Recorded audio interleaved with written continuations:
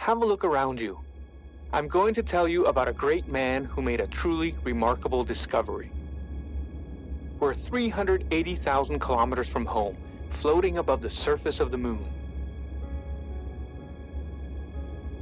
Look over at the horizon.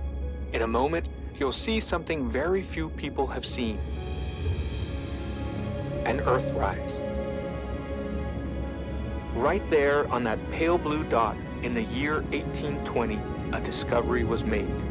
A discovery so revolutionary that we need to come all the way out here to see what it means for our beautiful planet today, our home.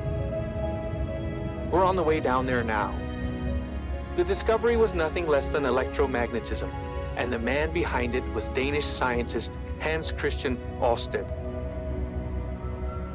Hans Christian Ørsted's discovery would be the start of the electric revolution. In the years that followed, some of science's superstars like Thomas Edison, Nikola Tesla, and Michael Faraday made their own groundbreaking discoveries, all based on electromagnetism. From electric light and electric motors to communication technologies like computers, telephones, and satellites. The poet Hans Christian Andersen, a good friend of Hans Christian Ørsted, hailed this discovery with the words, "When the lightning bolt of inspiration struck from your head, the world received a greater vision. You gave the nations an immeasurable treasure." And he was right. Have a look at planet Earth. Isn't it amazing?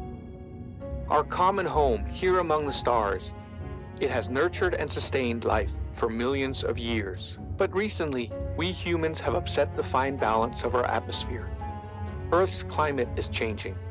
It's vital that we do a better job of looking after it. Have a look at that satellite. That's the Ørsted satellite. It was built by a team including scientists from the Technical University of Denmark, which Hans Christian Ørsted founded, and where he was the first dean. And if that wasn't enough, Hans Christian Ørsted was the first person to isolate the element aluminium, which the International Space Station is made out of.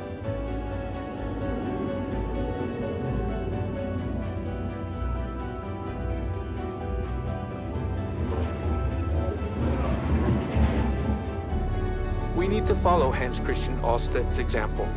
With insatiable curiosity like his, and the kind of dedication and interest in nature he showed, we can continue the transformation that's begun towards a more sustainable world.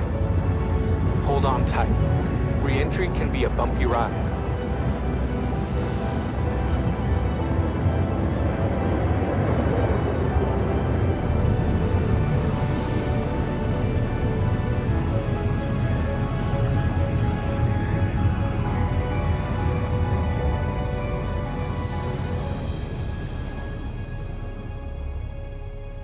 Today, it's thanks to electromagnetism that wind turbines are generating green power all over the world, on land and at sea, bringing us closer to a world that runs entirely on green energy.